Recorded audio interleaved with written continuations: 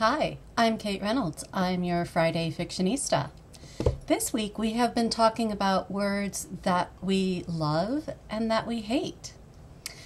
So, once again, I am confronted by a problem. I don't have any words that I hate. I really don't.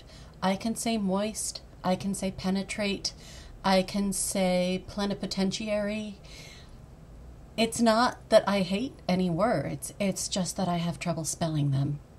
However, in order to stick to the topic, I decided I needed to go to my trusty sidekick and get some expert opinions.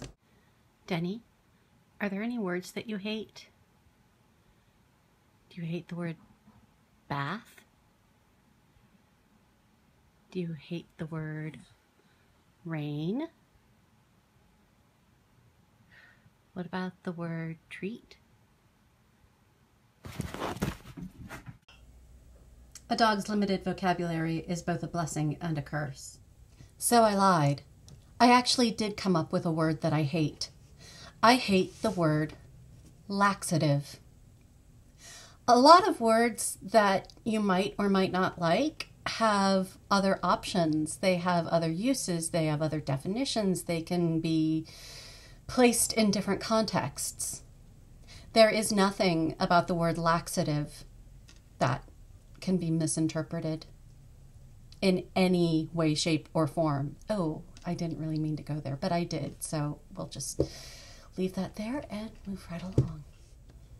So, that's it. I have to confess, I really love all words, except for laxative.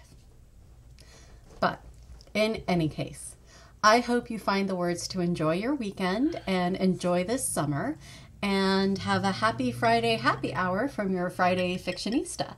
Until next week. Do you love the word cookie?